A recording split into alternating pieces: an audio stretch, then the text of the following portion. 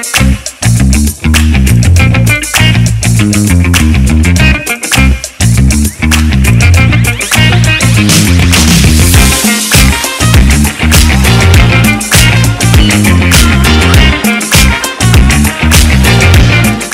to the Morning Routine. Happy Tuesday. We're back from a little extended 3-day weekend, and this is Clayton. I am Clayton, I think. Last time I checked, he's still Clayton. Anyway, gonna have a good week, short week. My ID says I'm Clayton. Oh, good. Okay, I am Clayton. The Clayton. Is that anything like the Zach Weiss? I'm better looking. Okay, got it. Just want to make sure. Way better looking. Alright. So it's Music Tuesday. Rocker Bob apparently is working on a music video now.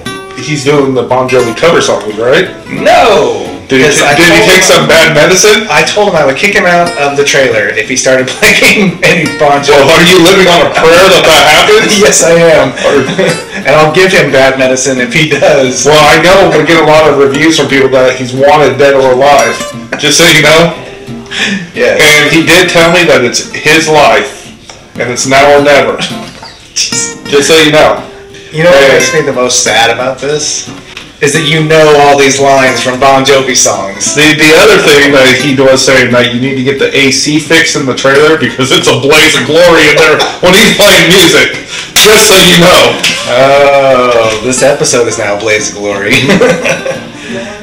But speaking of Rocker Bob, he does bring up the fact that somebody is still missing. So much so that he has found himself on a milk carton. Who's on a milk carton? Actually, it's almond milk carton, but still. This guy. Almond milk. Have you seen this guy? I've never seen that guy before in my life. Sea Dog is still missing. He's found his way onto an... What the heck is a sea dog? It's a dude that lives down by the river in a van, apparently. But he's not down at the river, the van's not there. And we haven't seen him. And it's not even a complete number. Well, I can't say anything. I've never seen that dude before. I never met that dude before. He does have wonderful looking hair, though. His hair is pretty beautiful. That's only because it looks kind of Bon Jovi-esque. You know, it looks super fluffy. You know, it's interesting you say that because he is a little fluffy guy, but he likes to fluff his hair. He does this like, fluff, fluff, fluff. That's ridiculous. I don't know. How do you guys tolerate somebody like that? Good question. Maybe he should stay missing. Possibly, but we care about people, and some people like him, like Rocker Bob, but he's, you know... Well, Rocker Bob also likes asparagus and Tootsie Rolls. So you know nothing about this dude, Sea Dog, and where his whereabouts are at? Never seen the dude before in my life. What the heck is a broski? Well, that's what they call each other. So, like, you know, he calls everybody broski. So, Rocker Bob put this out. I don't know who put this out. I just know we've been asking about where is Sea Dog, and now he's found his way, obviously somewhere, but on a milk carton. He does have kind of a mean look on his face. He does look kind of spy-esque. Yeah, he kind of reminds me of one of my favorite characters from Married with Children, Jefferson Darcy, who he's kind of a moron, but he did work for the FBI or CIA or something. That's right. It could all be an act. You never know. It could be. I'm going to go with probably not. Although, he did go on a hunt for the 3 weirdos. And we saw it in a video a long time ago. He went on a hunt for the 3 weirdos. Where did this show?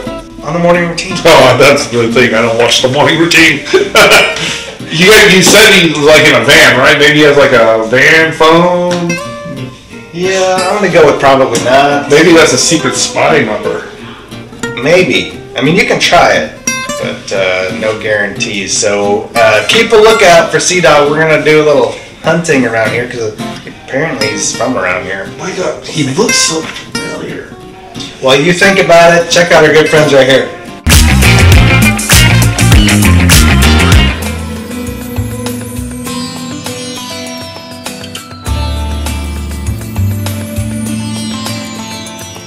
Hello, Josh Asbill, back with a positive quote. Today's positive quote: a negative mind will never give you a positive life.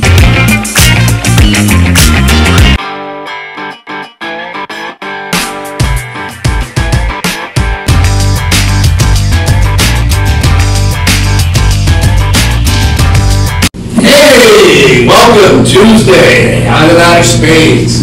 Literally, my brain is out. Now, welcome to Tuesday, the 21st. Hope you guys enjoyed the 3-day weekend. Hope you made the most of it. Celebrating what it is and whatnot. As you can hear, the air conditioner in the back is definitely giving us some problems today. But you know what? We're going to work through those. We're going to go back in the past, the bearded past, with Zach, when the air conditioner did not make that noise. And so today is music, and we're going to talk a little music history today. We all love and know who they are, and in 2007, the Spice Girls, yeah, you heard it here first. In 2007, the Spice Girls announced that they're getting back together with the 5 original Spices. If you want to be my lover, yes, so, yeah, that was crazy music history there. You don't have a microphone here either. We're going to get that going, too. And we're a little disheveled today. We don't even know if this microphone's plugged in right now.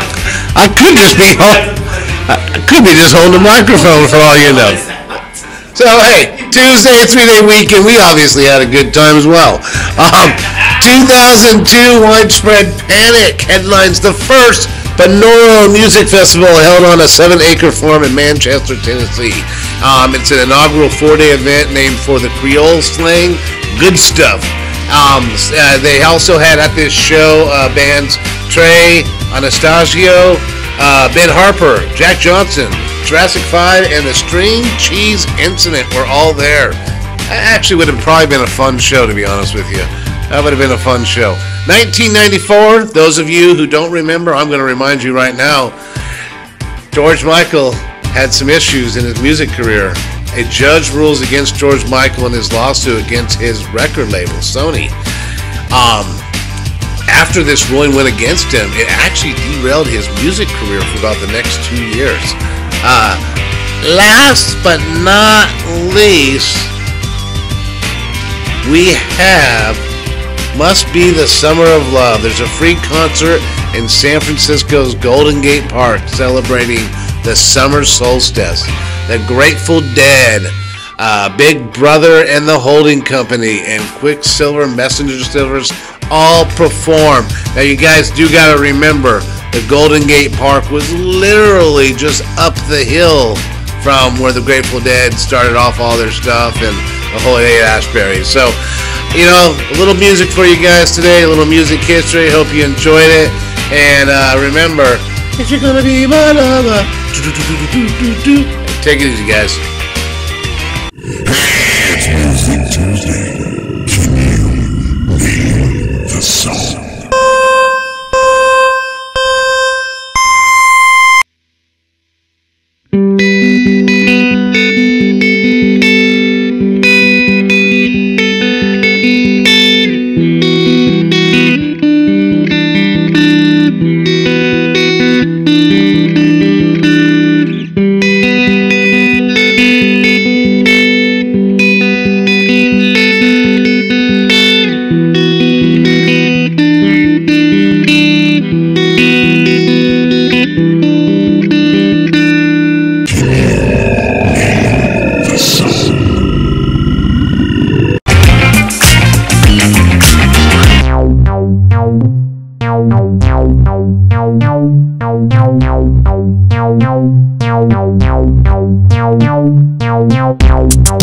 Good morning, everybody. It's Tuesday. Yee! Well, it's like I said, a few Tuesdays ago when we were off on a Monday. Makes it feel like a Monday. So you should be rested out there. Yes, you should be rested on a Tuesday that kind of is a Monday for you. It's only a 4-day week now, so it's a piece of cake. But we are here on June, and it's Tuesday, feeling like a Monday, the 21st. And today's national day it's national, summer. Summer's here. longest day of the year because it's the summer solstice. So tonight, it's going to be the longest night. It's not going to get dark. It'll be the longest night that it stays light. And then we start going backwards again, even though it doesn't seem like it, but it will be. So we can officially say it's summer.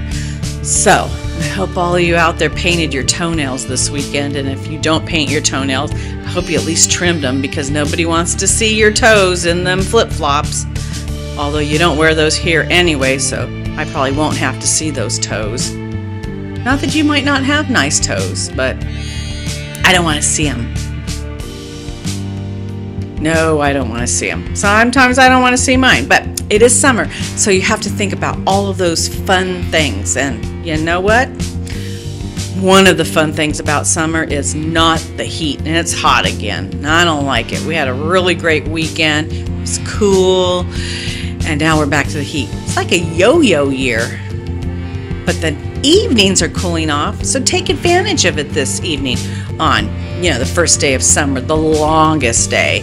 If it's nice and cool outside, guess what? You won't notice it. So everybody have a great day today on National Summer Solstice. Get out in the sun, summery, longest day. All right. He's still thinking. He thinks. I got it.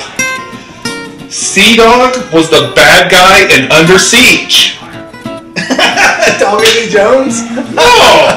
That is funny though, because he looked like that. He was the bad guy in Under Siege who fought Steven Seagal. That's funny. That's funny. Good. Yeah. No, I see it. I don't think it's him. Are you sure? I'm pretty sure. Steven Seagal's pretty legitimately the guy in that movie. He's a spy. He tried to take over a ship. That could be where he's at. I'm not going to give Sea-Dog that much credit. He could be a spy, but more like the Austin Powers type spy. Ooh, man of mystery. Yes. Man of mystery. Definitely a man of mystery. Yeah. And he's probably hunting Goldmember right now. I mean, he probably likes, I don't know what he likes. He probably has a super hairy chest. And a back. Yeah. Anyway. Yeah. Alright, it's a Tuesday. If you guys have any leads on where we might find Sea-Dog, go check out Under Siege. That's a pretty good movie, actually. Under Siege 2, the one on the train. Horrible. Not good at all. No. But the first one is a classic. Yes. Probably Steven Seagal's best movie. I think you're probably right. Honestly. Because it's just a really good movie. It's really good. It's got a really good Gary Busey in it, too. Oh, Gary Busey. Before he went crazy. Right before he went a little true Gary Busey. Yeah, the Gary Busey we know and love. Yeah. Hey, Gary Busey, how you doing? I'm fine, Gary Busey. Yeah. All right, guys. Have a great rest of your Tuesday. We will see you tomorrow, Wednesday, on the Morning Routine. Take care, everybody. Bye.